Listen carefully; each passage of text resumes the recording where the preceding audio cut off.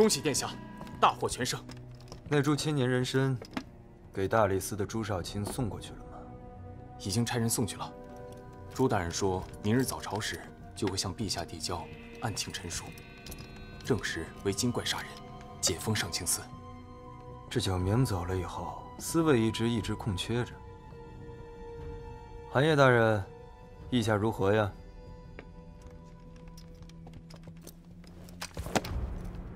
谢殿下，属下在所不辞，愿效犬马之劳。那株板蓝根精怪现在何处啊？哦，他尚被关在地牢里。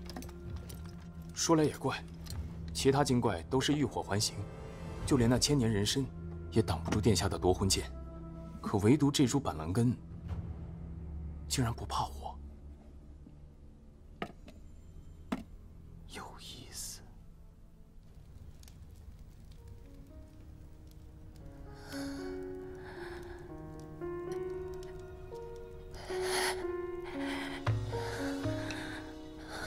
秦王有令，凡抓到珍贵草药者，有重赏。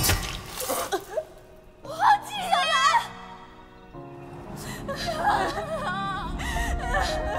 小兰，你不能被他们抓走。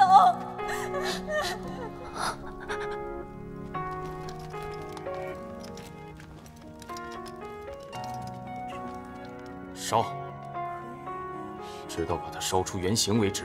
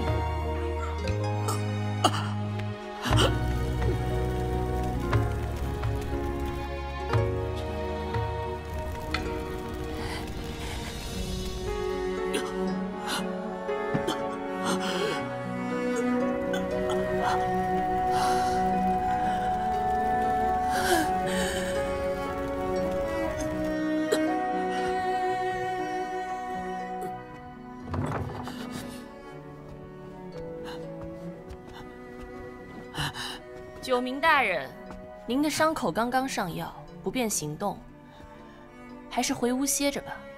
小兰呢？你们把小兰怎么样了？飞叶呢？我要见飞叶！叶亲王此时正在上清司处理事务，特地嘱咐奴婢好生照看您，并让奴婢代为转达一句话：弃暗投明，既往不咎。把飞叶叫过来！ 你把飞叶叫过来！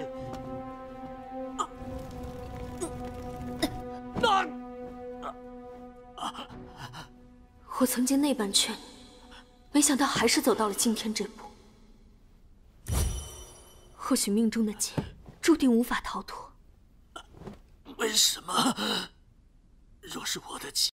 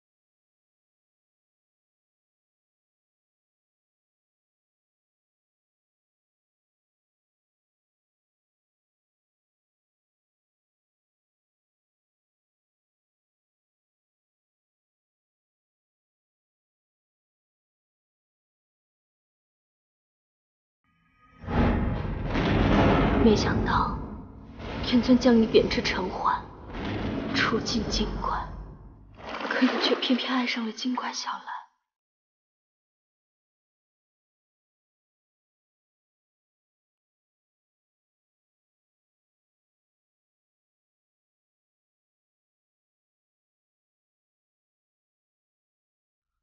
可是，为什么在我的梦里，小兰和兰真长得一模一样？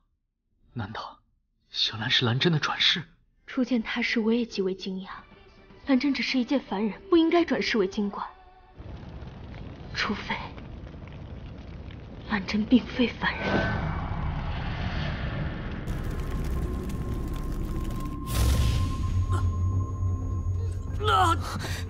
照这么烧，得烧到什么时候？